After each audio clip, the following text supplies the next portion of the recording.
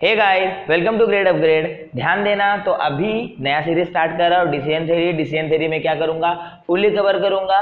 ये मोस्टली जो ग्रेजुएशन वाले स्टूडेंट है उनको ज्यादा यूजफुल रहता है, जैसे FY BCom FY BBI ये जो बच्चे रहते हैं उनको ज्यादा यूजफुल रहता है। बट अगर आप FY BCom FY BBI के नहीं हो, अगर फिर भी आपको डिसीजन थ्योरी है तो भी ये वीडियो आपके लिए है। मैंने ऐसे वो उनका सोच के नहीं बनाया है, वही कॉन्सेप्ट है, समझ में आ रहा है, तुम्हारे लिए भी यूजफुल है। तो ध्यान देना, तो डिसीजन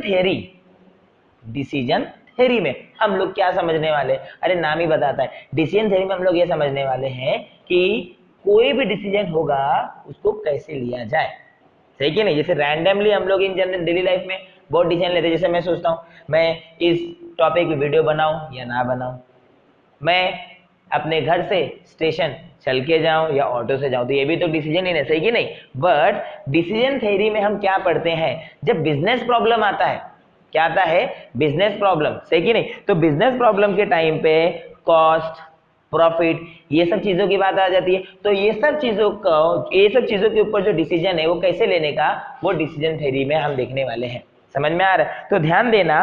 तो डिसीजन मेकिंग इंडिविजुअल लेवल पे भी हो सकता है, कि मैं अपने लिए क्या लूं एज अ बिजनेसमैन, मेरा एक बिजनेस है तो मैं क्या, और कॉर्पोरेट लेवल पे भी डिसीजन हो सकता है, डिसीजन मेकिंग हो सकती है। इसके बाद ध्यान देना कि जो डिसीजन मेकिंग प्रोसेस है उसके प्रोसीजर वन क्या है, कि सारी पॉसिबिलिटी क्या करते हैं, पहले आइडेंटिफाई करते हैं। सारी पॉसिबिलिटी क्या करते हैं, पहले आइडेंटिफाई करते हैं। इसके बाद प्रॉफिट कैलकुलेट करते हैं बाय कंसीडरिंग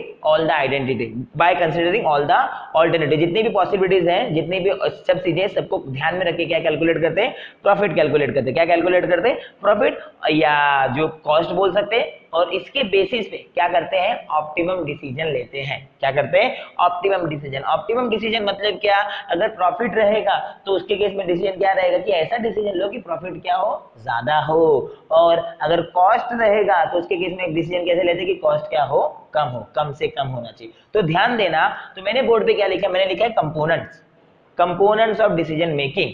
हाँ, ये वीडियो में मैं एक भी क्वेश्चन नहीं कराने वाला, क्वेश्चन अपने आगे वाले नेक्स्ट वीडियो में रहेंगे। ये वीडियो में मैं सारे कॉन्सेप्ट बताने वाला हूँ डिसीजन मेकिंग, ये डिसीजन थ्योरी के। तो डिसीजन मेकर, तो अभी डिसीजन मेकर मतलब कौन रहता है, डिसीजन मेकर मतलब वो बंदा जो डिसीजन ले उसको बोल देते हैं डिसीजन मेकर, सही कि नहीं। अगर मैं मेरा बिजनेस है, मैं डिसीजन ले रहा हूं तो मैं क्या हो जाऊंगा, डिसीजन मेकर।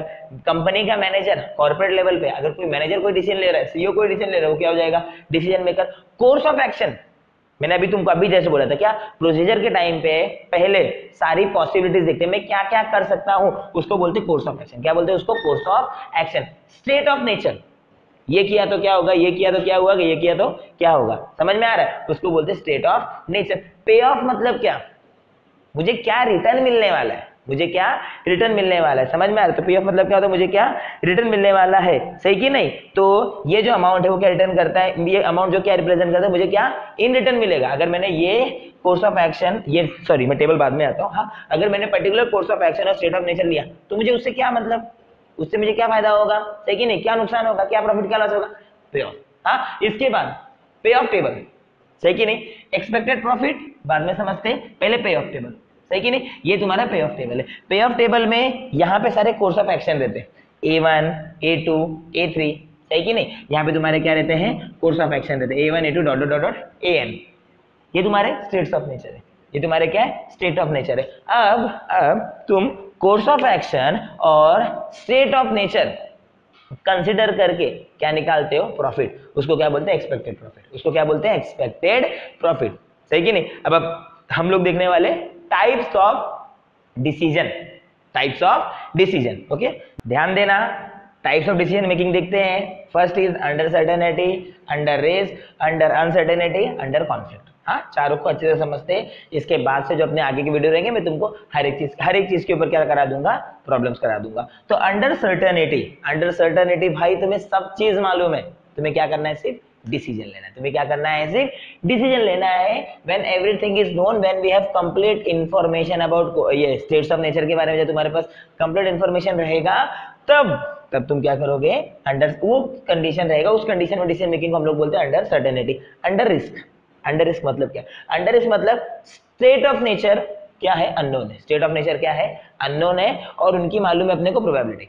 मतलब ये स्टेट ऑफ नेचर पे क्या होने वाला है अपने को एग्जैक्टली नहीं मालूम है। क्या दिया, प्रोबेबिलिटी दी है। क्या दिया है, प्रोबेबिलिटी। मतलब 20%, 30%, 20% चांसेस है, 30% चांसेस है, 40% चांसेस है, दोस्तों क्या बोलेंगे, रिस्क। क्या बोलेंगे, रिस्क। तुम 12th में साइंस लेके अच्छा मार्क्स स्कोर करोगे, 50% चांसेस है, सही कि नहीं, अंडर रिस्क, अंडर रिस्क।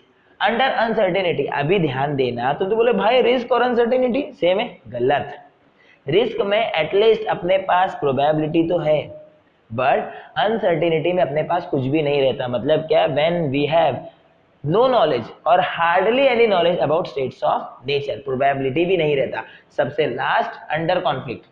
अब यहाँ पे स्टेट ऑफ नेचर नहीं रहता, जो यहाँ पे जो रहता है ना अंडर कॉन्फ्लिक्ट में, अंडर कॉन्फ्लिक्ट में स्टेट ऑफ नेचर की बात नहीं होती। अंडर कॉन्फ्लिक्ट में हम लोग रैशनल कंपोनेंट की बात करते हैं, मतलब जो रियल लाइफ में हो रहा है, जैसे कि ब्रांड कंपटीशन, दो ब्रांड आपस में कंपटीशन कर रहे हैं। तभी जब दो ब्रांड, जैसे कोई ब्रांड 1 है, वो कोई ऐड बनाता है, मतलब उसने एक्शन लिया, क्या लिया उसने, एक्शन। अब वो एक्शन बनाते टाइम, मतलब वो ऐड बनाते टाइम वो क्या सोचेगा, उसका काउंटर एक्शन भी सोचेगा कि मैंने ये किया तो वो क्या करेगा, सही कि नहीं। तो ये सारी चीजें, अगर ये ऐसे सिचुएशन में तुम डिसीजन ले रहे हो तो वो डिसीजन तुम्हारा क्या हो जाएगा, डिसीजन मेकिंग अंडर कॉन्फ्लिक्ट। क्या लिखा है, रैशनल, रैशनल, ये इसके बाद take action considering action and counter action. मतलब जो भी तुम एक्शन लोगे वो तुम क्या करोगे, काउंटर एक्शन सोच के लोगे। जो भी तुम एक्शन लोगे वो क्या करोगे, काउंटर एक्शन सोच के लोगे। तो ये वीडियो में मैंने क्या क्या कवर किया, मैंने तुमको पहले डिसीजन मेकिंग बता दिया, मैंने तुमको कंपोनेंट बता दिया, इसके बाद मैंने टाइप्स ऑफ डिसीजन मेकिंग, समझ में आ रहा है कि कितने टाइप्स के डिसीजन मेकिंग होते हैं, मैंने तुमको क्या किया, बता दिया। बट अगर फिर भी तुम्हें कुछ डाउट रहेगा तो तुम क्या कर सकते हो, कमेंट सेक्शन में मेंशन करके हम लोग को पूछ सकते हो, प्लस हमें क्या कर सकते हो, कांटेक्ट भी कर सकते हो। Thank you for watching this video.